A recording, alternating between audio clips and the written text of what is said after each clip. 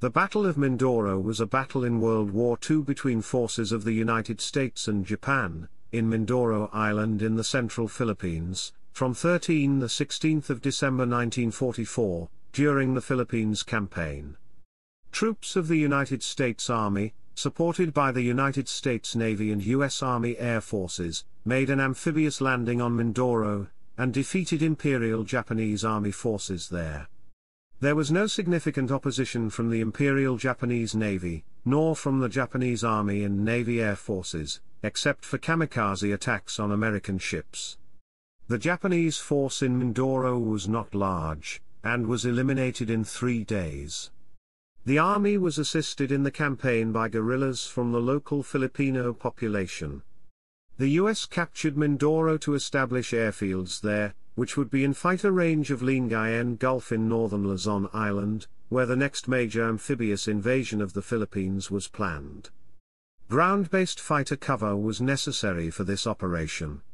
Mindoro could also serve as the advanced base for U.S. troops going to fight in Luzon.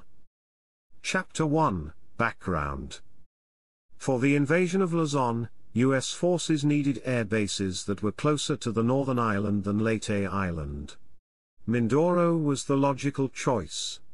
Located not too far south of Luzon, and being about 1/2 the size of New Jersey, Mindoro is mostly covered by hills and mountains, with a few narrow plains along its seacoasts. Almost daily rains and high humidity, caused by clouds moving up from the south trapped by the high peaks, made it a breeding ground for malaria and other tropical diseases.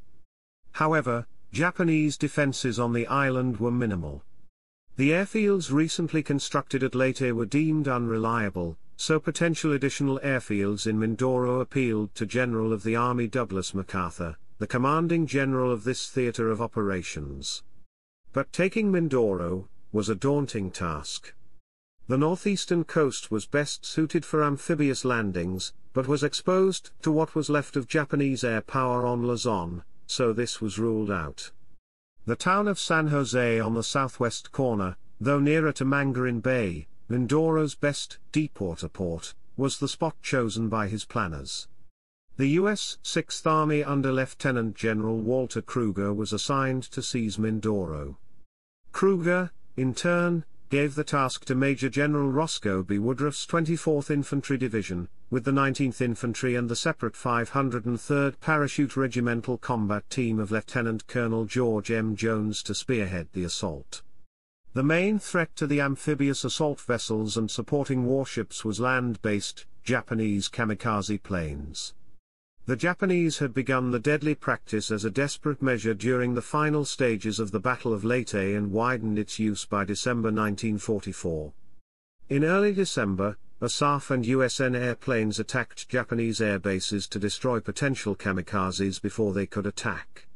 U.S. aviators claimed more than 700 planes destroyed on the ground.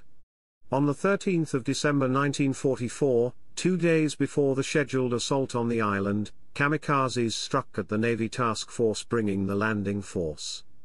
The light cruiser USS Nashville was hit by a kamikaze, killing over 130 men and wounding another 190. Brigadier General William C. Dunkel, the commander of the landing force, was among the injured. Other kamikaze attacks damaged 2 tank landing ships and disabled several other ships. Chapter 2, Battle. On the 15th of December, the invasion of Mindoro began. The clear weather allowed the full use of American air and naval power, including 6 escort carriers, 3 battleships, 6 cruisers and many other support warships against light Japanese resistance. Because of inadequate airstrip facilities in Leyte, the 503rd Parachute Regimental Combat Team came ashore in Mangarin Bay with the landing force instead of jumping. Destroyers provided fire support for the troop landings and anti-aircraft protection for the ships in the transport area. 2 LSDs struck by kamikazes were abandoned and sank. In one heroic action, the destroyer USS Mole, under the command of Commander Walter M. Foster, went alongside the burning LSD 738 to rescue crew members. Several explosions aboard LSD-738 caused damage to Mole as she pulled away.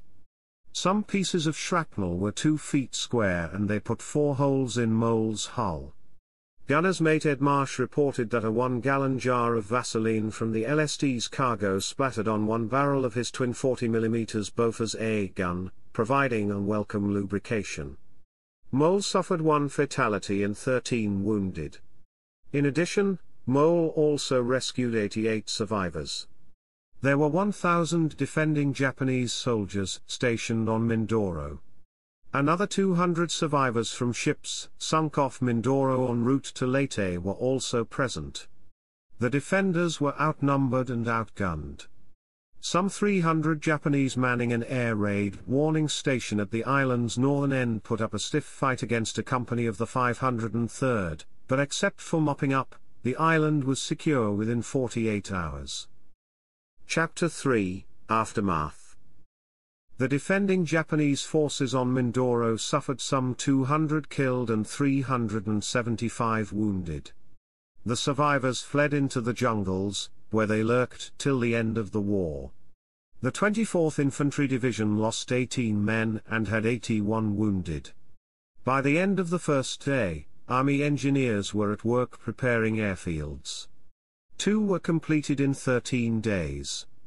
These airfields allowed U.S. aircraft to provide direct support for the Luzon invasion.